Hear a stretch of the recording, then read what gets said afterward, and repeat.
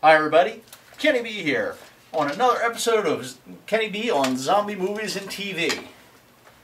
Once again, we're still on the Walking Dead series. One more episode left.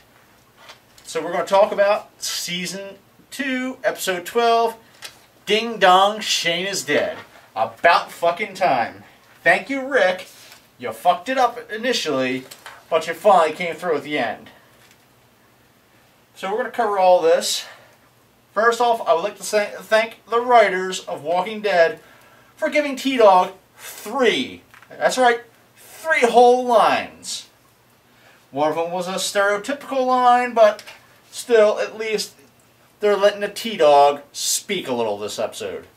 Which, if you're playing the Walking Dead drinking game, that means you're doing a shot for every line T-Dog says.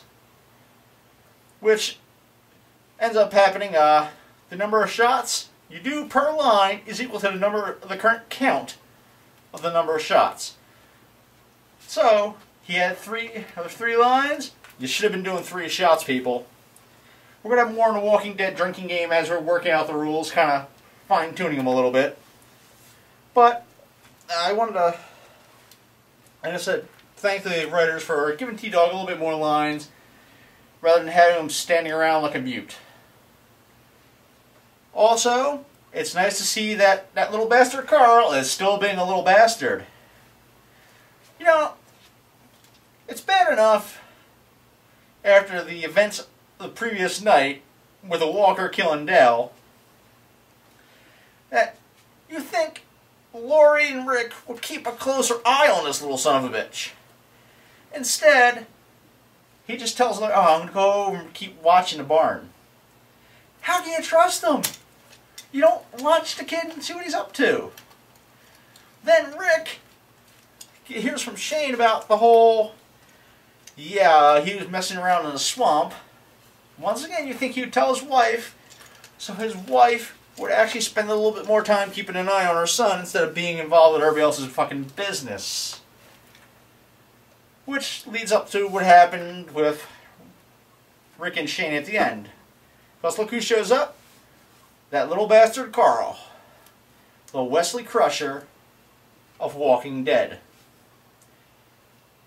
Now we're going to cover this whole Shane thing. Rick had suspicions about what Shane did. The whole, oh, he jumped me, and when Daryl said, you know, the kid's 125 pounds, how'd he pull it off?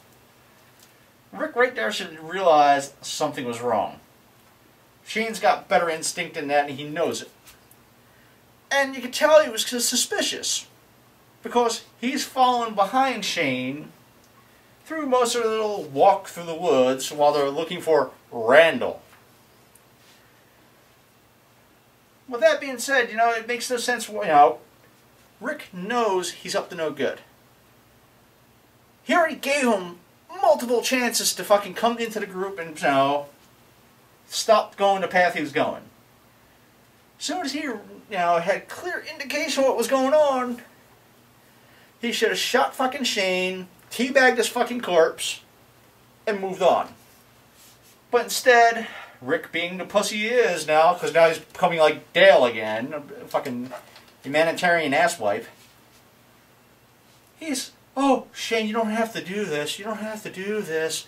Look, I put my gun down, Shane. You don't have to do this.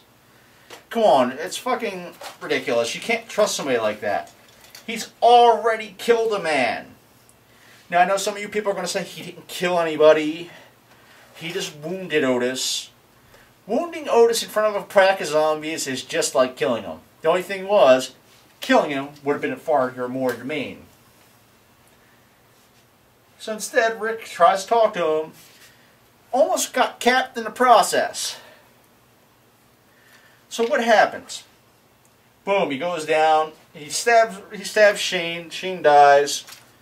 I celebrated with a fucking mega shot.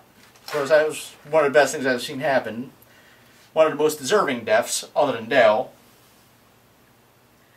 And after that, there's big controversy from people who don't understand the zombie apocalypse. which kind of irritated me. I seen this in Benoit and Willamette. When somebody dies in this kind of environment, the infection takes place. We're not quite sure how it happens. We're still researching how this happens.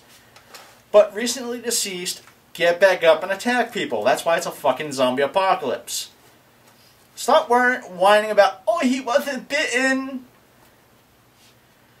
Okay, that's not going to make a difference. You don't have to bite, you just got to die to come back as a zombie. These are the hard, fast rules of that kind of environment. The infection's probably airborne. This is what we're thinking, but we're not sure. So just face it.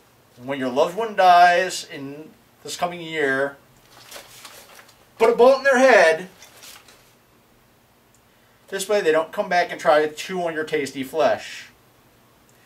Overall, this episode was once again another hour-long jaunt in the woods looking for somebody who was lost. But this time they were at least looking for somebody they were going to kill.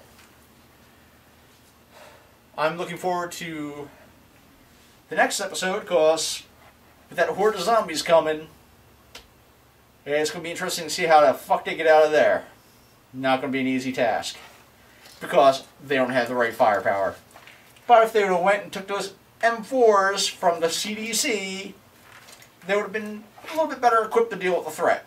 But of course, as I pointed out in previous episodes of this show, their scavenging skills suck. And those of you who are wondering why I don't have my normal mask on, there's been some issues this week while I've been doing my research for the St. Paddy's Day show. I kind of lost some gear, so that's why I'm with the submachine gun right now. I'll be explaining that on Friday night with the new show when I post it up. And hopefully the leprechaun situation gets cleared up. Until then, Kenny B, signing off.